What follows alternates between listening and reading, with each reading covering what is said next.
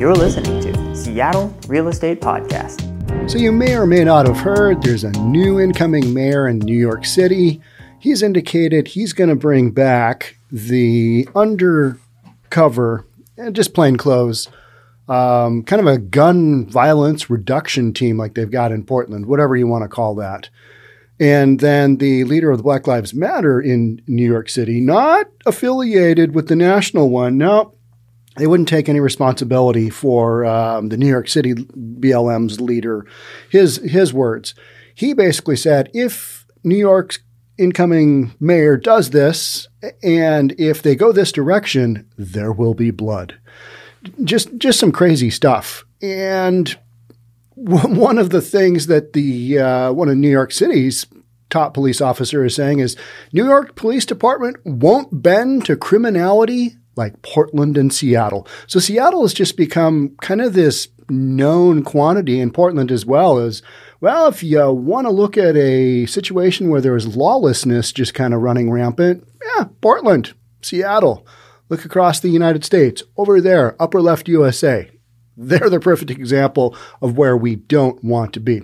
That's what we're talking about today. If you're new here, welcome. My name is Sean Reynolds. I own a couple of real estate companies, and I talk about stuff from a real estate perspective, and a lot of that has to do with a little thing called public safety.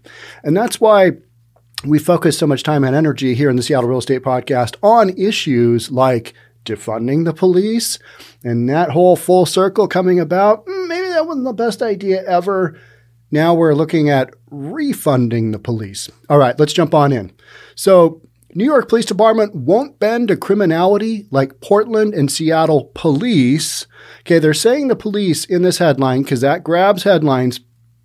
In Seattle's case, it's not really the cops. And in Portland, I don't think it's the cops either. It's city leadership that is dictating, okay, don't do that. Oh, yeah. Okay, you can do that. Oh, don't do that. Use these two. Oh, don't use the, oh, yeah. Yeah, just, and basically just let everything go. Just let everything go. And on top of that, you have like 300 cops quit or retire, do lateral moves, leave the police department, whatever you want to call it. We're low on numbers.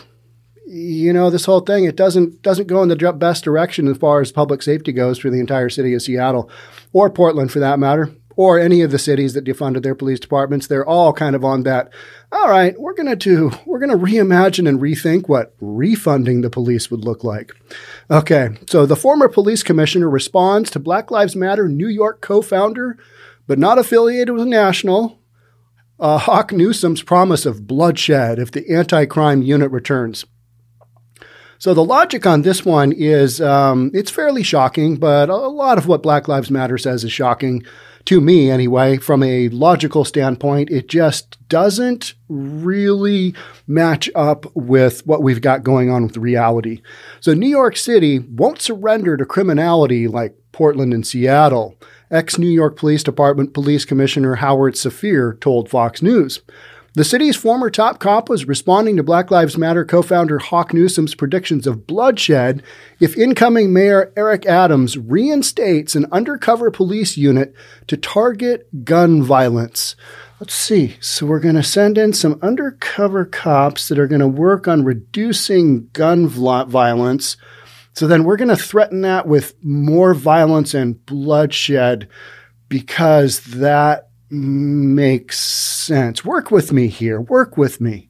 What are we doing? It's hard to say, right? What Newsome said that there was going to be riots and bloodshed, he has a vast misunderstanding of the New York City Police Department, said Safir, who was appointed police commissioner in 1996 by then Mayor Rudy Giuliani, who did a little cleaning up of his own, correct? Am I correct? It's not Portland. It's not Seattle. It's not Minneapolis. Oh, those are some low blows there. And this is coming from New York City. Interesting, right? It's not Portland. It's not Seattle. It's not Minneapolis. Kind of going to, okay, here's the low of the low as far as criminality goes. Got these cities. We're not there. This is what we're doing. It's what New York is saying. It's not Minneapolis, he said. If Black Lives Matter commits crimes on the street, they will be arrested. Oh, those are fighting words right there, because here in Seattle, we just kind of let that go. Portland, They really just let that go. Not in New York City, right? Police abandoned the East Precinct in Seattle. Here we go. All right, here we go. Police abandoned the East Precinct in Seattle during the Black Lives Matter demonstration. We know all about that. That is being worked through in the court systems right now. We've got lawsuits just ricocheting off everywhere, some being dismissed, some carrying forward. The whole thing's just a mess, right? That's what happens when you have somebody in governmental entity basically abandon an area with law enforcement. Let's just pull out. We'll see what happens. Summer of love or not. Not really sure, but we're going to find out. And we did. Some people got killed, mainly kids. And and then it was over. After a tense sit-down Wednesday with the incoming mayor, Newsome told reporters that if Adams brought back the New York Police Department's anti-crime unit, there will be riots, there will be fire, and there will be bloodshed. And I watched that. I watched that interview, and I was kind of like, well, does he mean that literally, or is he talking figuratively? Because it felt like it was literal. So we're going back to the whole riots, fire, and people getting hurt. Okay. All right. Yeah. But Adams announced the next day that the resurrection of the plainclothes unit, just straight up. So the new incoming mayor in New York City is former police. Who would have guessed that? I mean, hey now, what? A cop?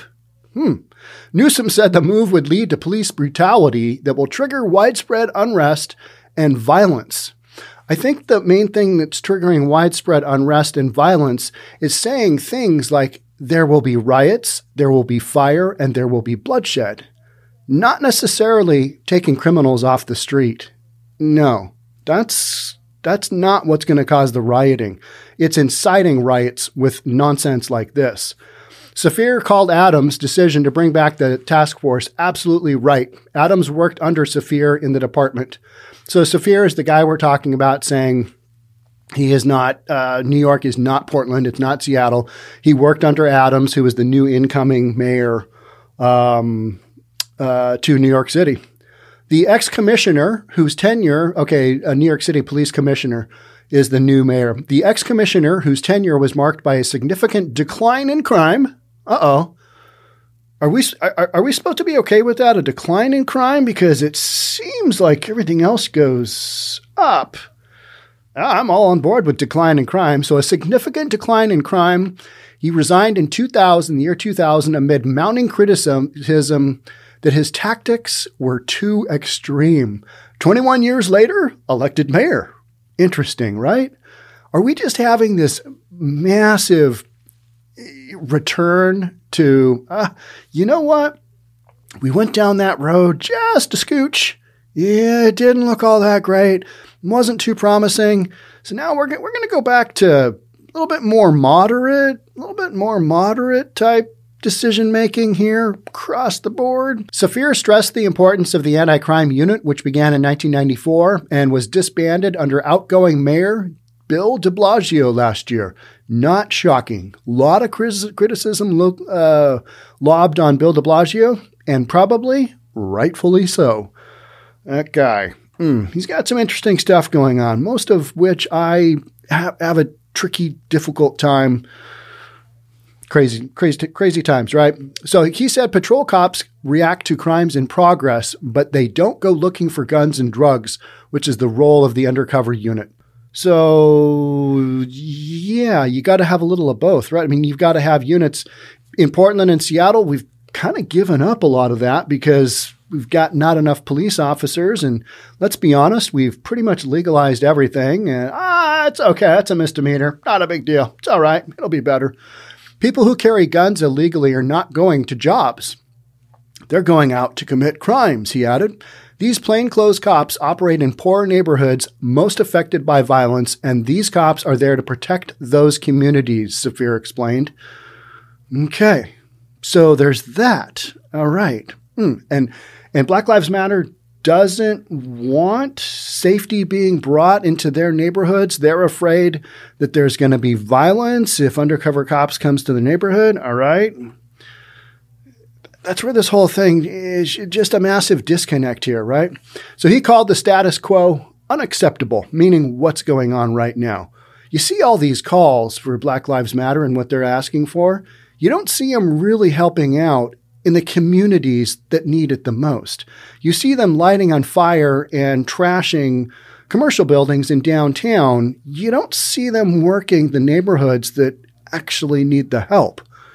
Those are just some of my observations. I'm like, okay. And then you see them talking about, well, there will be bloodshed. And then corporate BLM says, oh, that's not us. That doesn't reflect our values. Well, who are we supposed to believe here? What do we have going on? Because it's kind of hard to figure out. All right, are we going to believe that guy? Well, and here's what they're actually doing. This is what they're doing in the streets. A couple of $1 billion worth of damage later, right? I mean, what am I missing here? I don't think I am. So what is the message here? What are we going for? If you bring more police officers in the form of undercover cops into our neighborhoods, we're going to react with bloodshed and rioting and violence. Okay, so I think we're like two ships passing in the night, not really communicating here. And I think the bottom line is that send more cops into the neighborhood, into lower economic neighborhoods. All right, there's going to be issues there, just like the whole George Floyd deal. Well, we're trying to get away from that, trying to do some more retraining, whatever it is, and make things better as far as interaction with the police and the public. In the meantime, you've got this crazy, crime statistics. Just crime is running rampant in a lot of these neighborhoods. You got shootings, you've got violence, you've got all kinds of stuff going on. And so New York Police Department saying, we're not going to bend to criminality like Seattle and Portland, which is not a laughing matter. But if you kind of look at what's going on, I mean, it's a pretty good example of, okay, how not to run a city as far as your crime goes. And what's really interesting here in Seattle, we just hired the first city attorney that's, get this, a Republican. Ho. Wow. Yeah, I just said that in Seattle.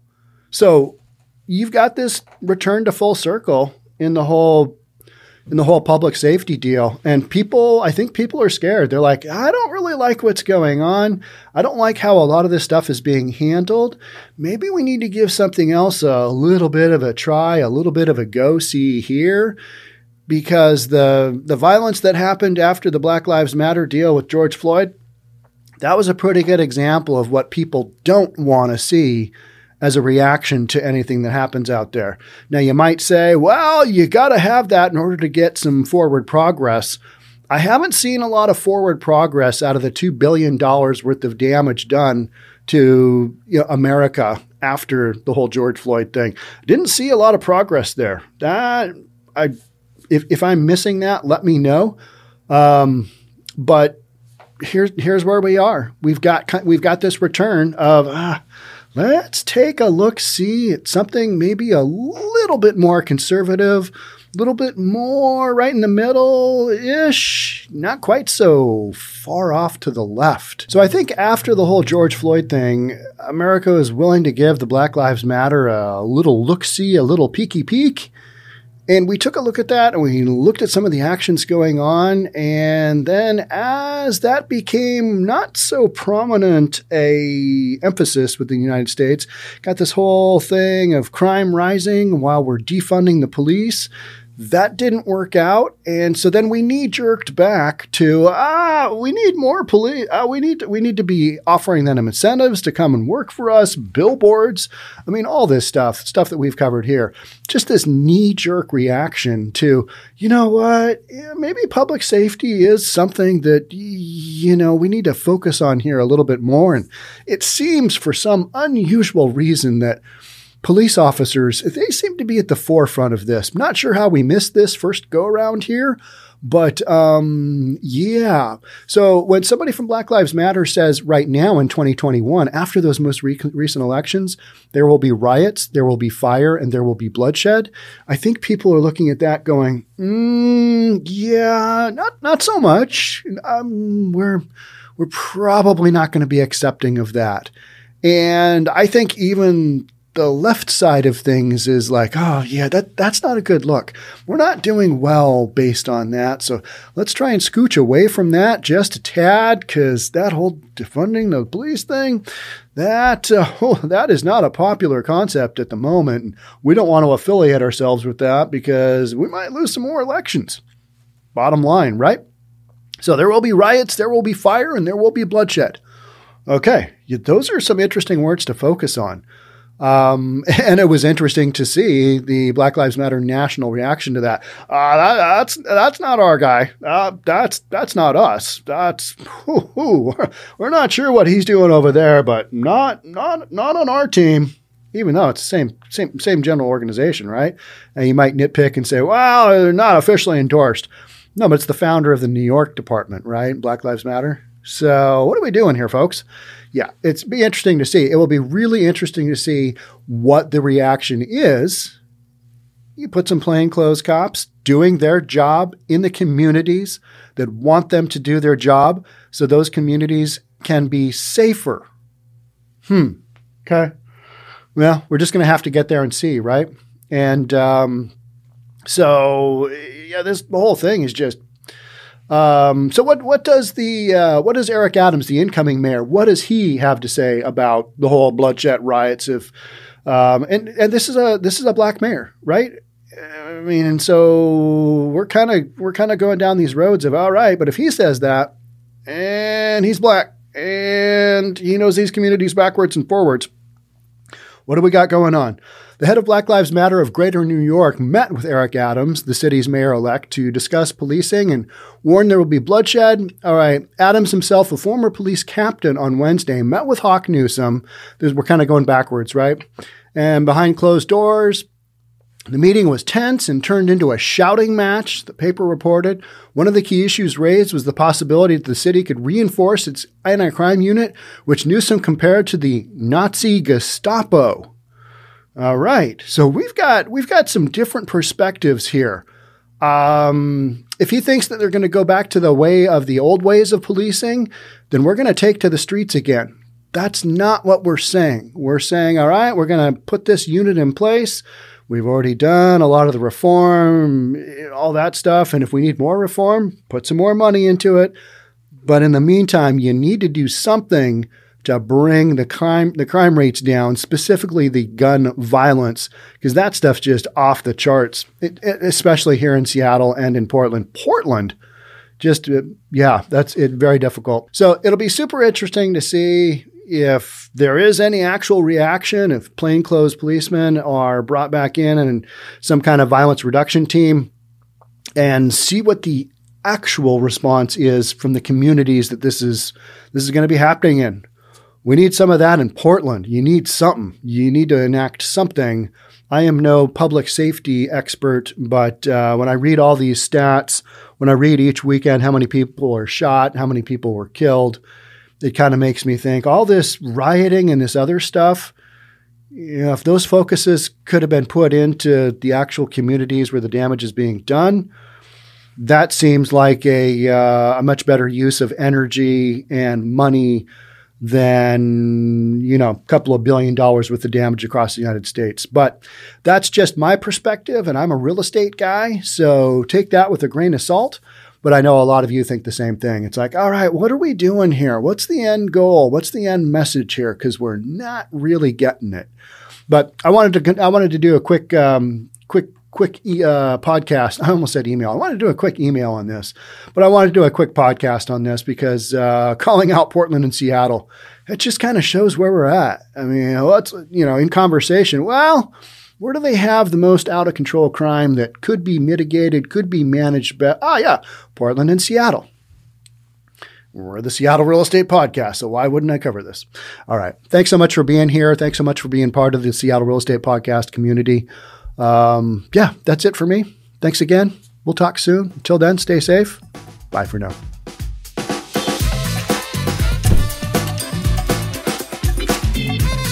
Don't forget to subscribe to our channel and hit the notification bell so you'll know when our next video is out.